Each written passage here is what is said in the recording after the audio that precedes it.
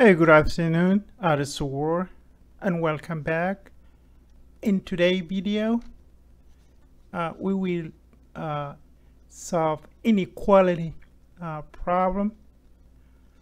What we have here is -2 times -5 plus m, and this sign is a greater than. So in inequality expression, we use a greater, like as you see here. So this sign you see here is telling you whatever in the left side here is a greater than 18, and that's how we express inequality. If you go back and see the word inequality, you hear this word somewhere in social justice and all these things. And what is telling you, when you have two numbers, we can express that they are not equal, and that's how we say it's a greater than. So you have a number is lower than the other one, and that's what it means. As you see here, this sign is a greater, so that's how we say it's greater than. It means that 6 is greater than 5.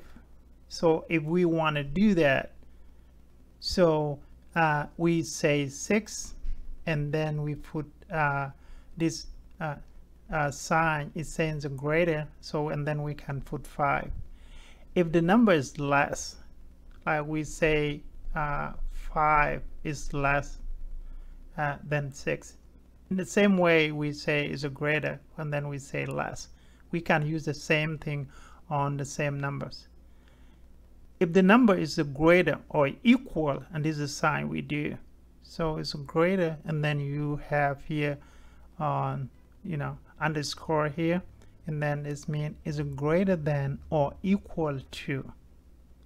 And we're going to see, we're not going to see all of these, but if you came across the ones look like this, that's mean that the number is a greater or equal to, and as you're going to get some of the problem expressed in that way. It says a greater or what they call a greater or equal to. The last one here is saying it's less or equal.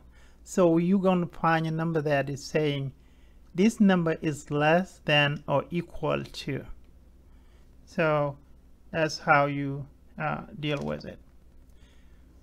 Let's go back to our problem.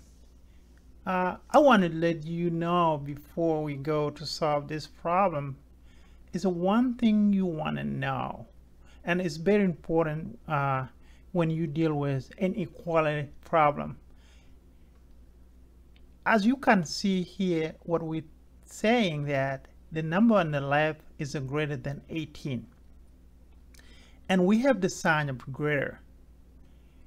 One of the situation where you're going to change this sign, and I'm going to say a direction of the sign here, is when you divide it. So there's a two condition where you're going to see that you're going to change the sign of the greater or less.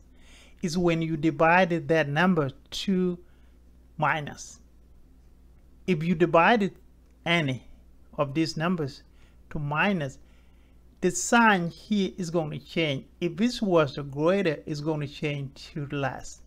If it was less, it's going to change to greater. Keep that in mind when you're solving this type of the problem, inequality problem. And that's what I'm going to do here to show you today. And so you can know, when you multiply anything in inequality problem, you're going to change the direction, and this is what I done here. So there's two conditions where you change the direction.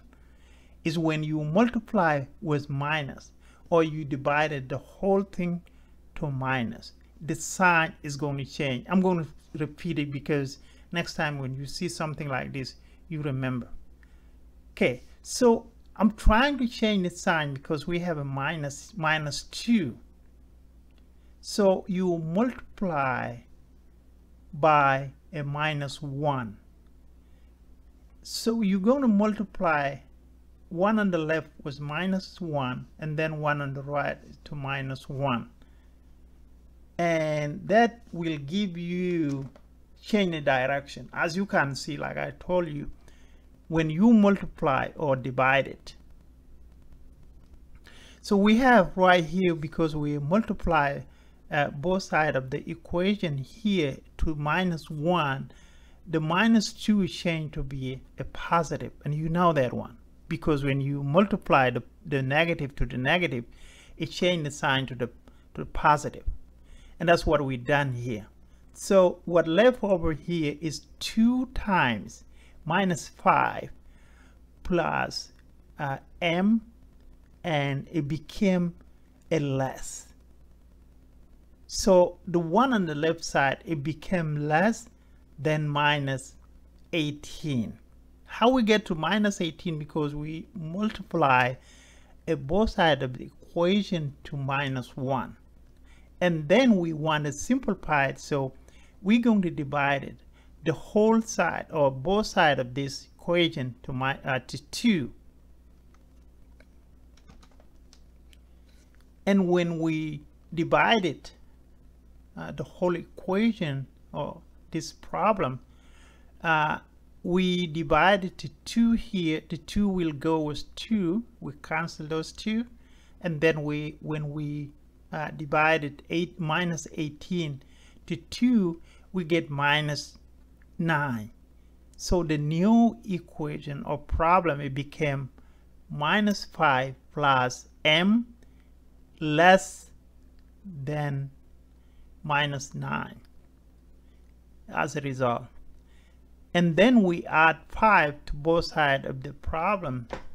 So minus or negative was a +5. It became a 0 on the left side. You left with m. And then when you add -9 to 5, it became -4. And this is your answer. So the last answer, or the final answer, m is less than -4. And you can check, but that's the right answer. So what I can say here, even if you did not multiply this problem to -1, you still get -4, because if you divide it to -2 or 18 to -2, you still get -4.